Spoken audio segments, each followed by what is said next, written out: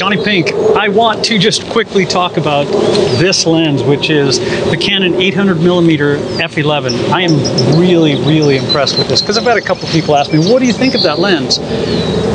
On a day like today, it's not the greatest lens. A faster lens would be better because this struggles a little bit. You only have that small center where your focus area is.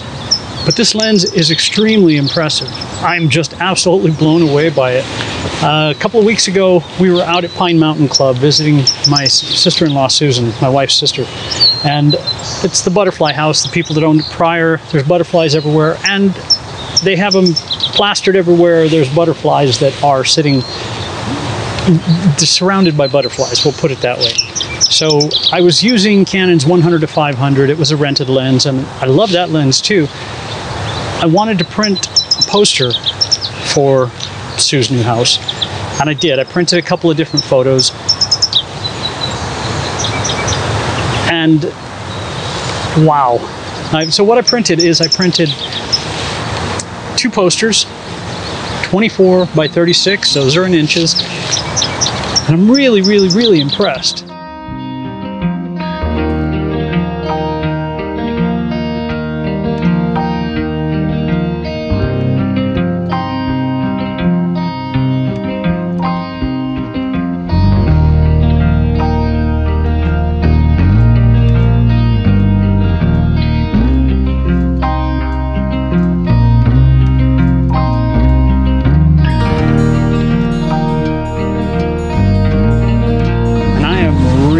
Really impressed. All the detail is there. Absolutely. And I didn't use a super fancy, expensive place. I used CVS, the drugstore down the street, just to see what it was going to look like.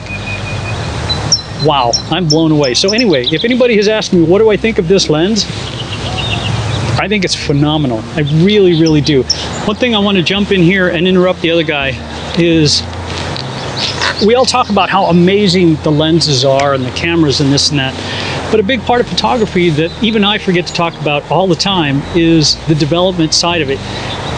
If you shoot RAW and you put it into Lightroom or Luminar, whatever program that you're using, you can really do a lot with your photos. If you're just shooting JPEG out of the camera, these cameras these days produce some really amazing JPEGs, but a big part of photography is learning how to develop it. You're not working with the darkroom or any of that stuff anymore. You're working with Lightroom. You have, or whatever photo program you use, but you have so much that you can do to your photo to take it from here to there. That's another aspect that we all forget to talk about, but that's a big part of it, not just the gear. And again, I'm shooting with the Canon 800. No, I'm not affiliated with them, not yet. But they're amazing. Anyway, let's go back to the other guy. And especially because it's only $1,000. The biggest drawback is it's an F11 and it doesn't have a tripod collar. And this thing right here is one of my light adapters. And this is just, this is the plate that I use for my Arca Swiss mount. And it works fine. I use it as a handle. I use it to stabilize when I'm shooting video. But the stabilization in this is also pretty doggone amazing. It's an amazing lens. If you're wondering what I think of it, like I said in the video that I'll have over here, I think it's phenomenal.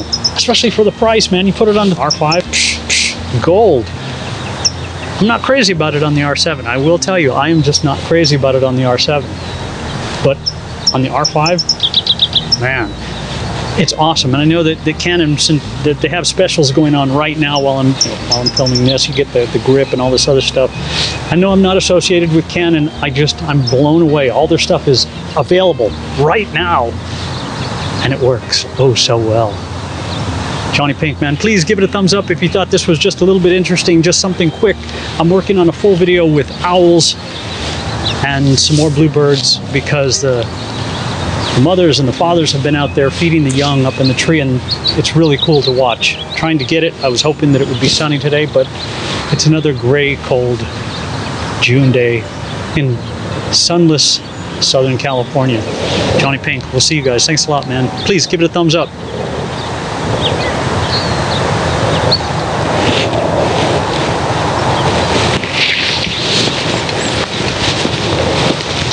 Oh, wait. Did I get my thumbnail? Let me get my thumbnail.